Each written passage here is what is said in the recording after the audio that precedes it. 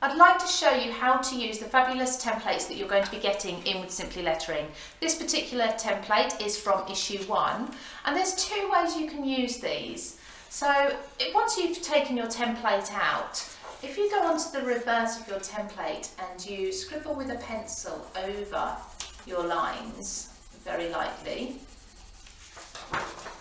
you can also, of course, also download your templates. So if you want a clean background, that's a good way of doing them, and print them out.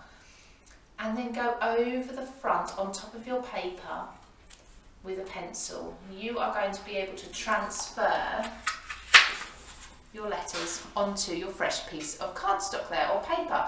This can be done for many different mediums. Now, another way of doing this without doing those pencil lines first is to use something called carbon paper. You'll find this in many different art shops, hobby shops and such. And this is simply a piece of grey paper. It's very thin, but on one side it has transferable carbon. Do mind your fingers, you can get a little bit of grey residue on there.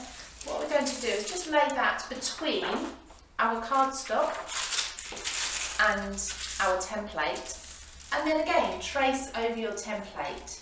Now, very often with your templates you'll find that you've got thick and thin lines. It's entirely up to you whether you transfer these as well, or whether you just do the single line of each of the letters to give you a rough idea. So if I lift this up, you'll be able to see clearly. It's much darker.